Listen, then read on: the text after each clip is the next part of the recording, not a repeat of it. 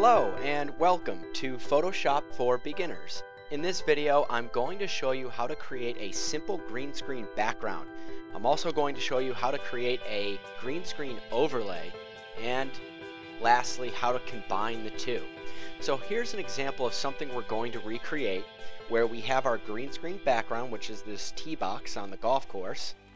We have our subject that we're going to photograph minus the green background, and then we also have this overlay, which is the trophy, and that's going to be in front of the subject. The background is going to be behind the subject. So let me show you now how to recreate this type of green screen photo. Let's open up Photoshop, and here is my green screen background. So this is the tee box. This is what I want to be behind the subject.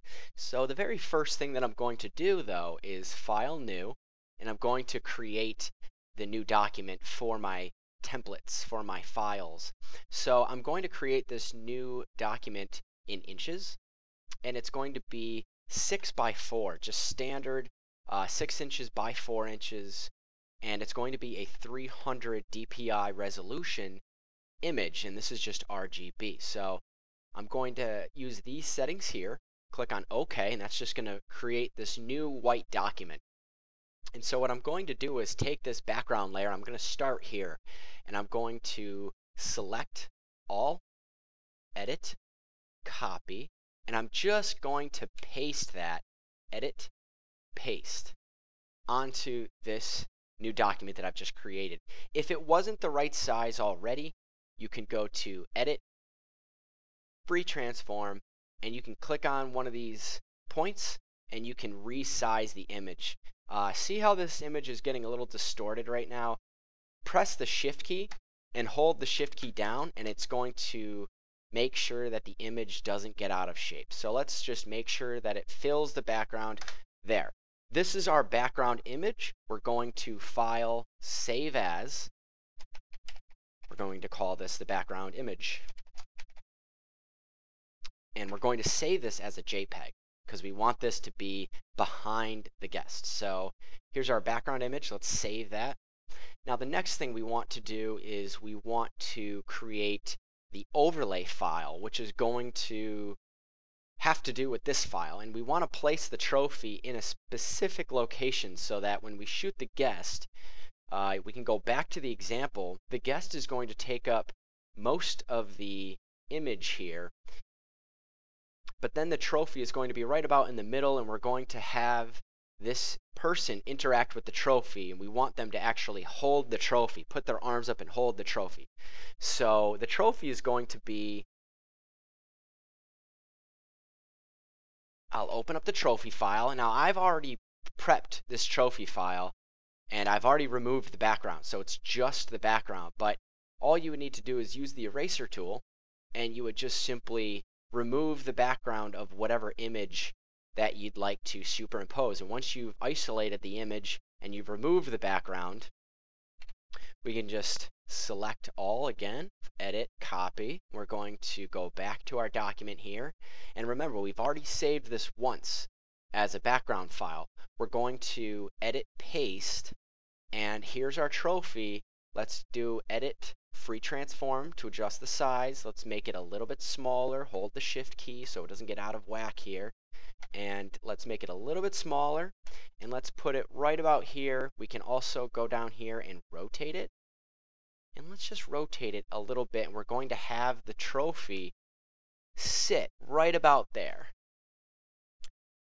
And we're going to click on Enter to save those changes. Now, we want to remove the background, because this is just an overlay file. The only thing that this overlay is going to have in it is the trophy, but it's going to line up with the background.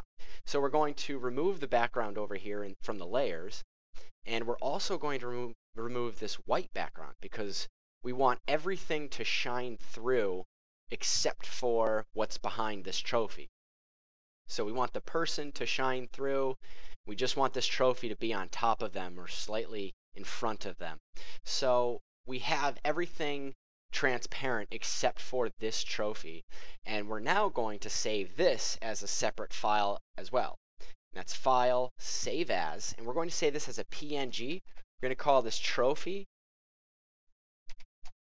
and we're going to save this as a PNG in this dropdown. And so now, because we saved this as a PNG and the other file as a JPEG, everything that's checkerboard here will shine through. And so we're going to have the PNG on top of the JPEG, and that's what we're going to use for our green screen background and our green screen overlay. And now we should have two files right here. Here's our background image with just the background. We're going to shoot the subject on top of this, and we're also going to apply this overlay file. And the reason why this works is because they're both using the same dimensions. So this is, both of these images are using this 6x4 dimension. So that's how everything's going to line up properly. So let's take a look at another example, because this is a good one. But let's take a look at something like this, where we want to use green screen to superimpose somebody's face, let's say, inside of this helmet. So what we're going to do is we're going to make just an overlay, and the overlay is going to cover the entire photo except for the face, and that's what we're going to superimpose. So let's open up this file, right-click, open with Photoshop. Let's open up this file, and once again, we need to create the document size that we're going to be working with. And so for these examples, File, New, we're going to be working with inches, and we're going to be working with a 6x4 document at 300 dpi. Now, we could change these around and do a 4x6. I'm just showing you kind of general basic photo sizes. So that's 6x4, 300 resolution. Click on OK, and here is our white template. This is what we're going to use to create these files. So let's go back to our image, go to Select All, Edit, Copy. Let's go back to our template. We're going to Edit, Paste, and you can see that it's not quite the right size, so we're going to put it in the top left-hand corner, Edit, Free Transform, and holding the Shift key, going to make sure that we drag that down nice and perfect. So now, this is what we're going to do. We're going to duplicate this layer because we want to keep a copy of the original, and we're going to hide the original and the background. So we only have this layer here, and now all we need to do is erase the part that we want the green screen photo to shine through, and so that's going to be the face, and we're going to keep the helmet, we're going to keep everything else, we're only going to replace the face. I'm going to take my magnifying glass, I'm going to zoom in just so I can make some more accurate modifications to this photo. Click on the eraser tool, and let's make our brush a little bit bigger. Right now it's 10, let's bump it up to 40, and let's just erase the face.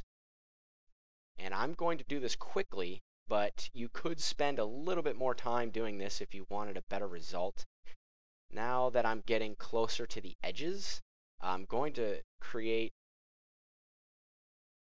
make my brush a little bit smaller so it's easier to kind of trace the outline here. And if I click once, hold the Shift key, click again, you can see it makes that straight line. And that can really help you out, where you can see here, this is almost a perfectly straight line. I can just click once, hold the Shift key, click again, and it can save you a lot of time, and it can give you some pretty straight lines. And as you can see here, it can really speed up how you trace an image.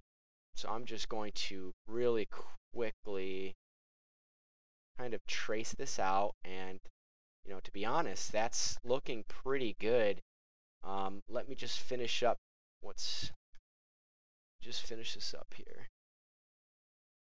Now, if you make a mistake anywhere along the lines here and you have to go back, you can go to Edit, Undo. And if you make 2 mistakes in a row or 3, Edit, Undo, Edit, Step Backwards, Edit, Step Backwards. Alt Control Z is the shortcut. So just in case you make any mistakes like I just did, that's how you would kind of go back, take a step back. I'm not going to spend too much time on this just because this is just for an example, but I'll go ahead and kind of complete the face removal. And so once I'm finished, There we go. So now if we zoom out, we can see that this is where we can superimpose somebody's face, and we're going to save this now the way it is as a PNG. File, save as. We're going to save this as Thor face. We're going to save it as a PNG. And that's it. That's all we need to do. So we would take our shot of the subject, remove the green screen, and apply this image as an overlay to that green screen photo that we just took, and that would superimpose somebody's face right here, and it would make it look like they're the ones holding this hammer and they are in this scene. So I hope you were able to follow along and you understand how to create a background and an overlay. If you have any questions or comments, of course, use the comments section below to ask those questions. And I hope you enjoyed it. Thank you so much for watching. In the next part, I'm going to show you how to convert a JPEG or a PNG to an EPS file, and that's a file with lines and vectors and all that good stuff that Illustrator would need, as well as a lot of other programs. So thank you so much for watching.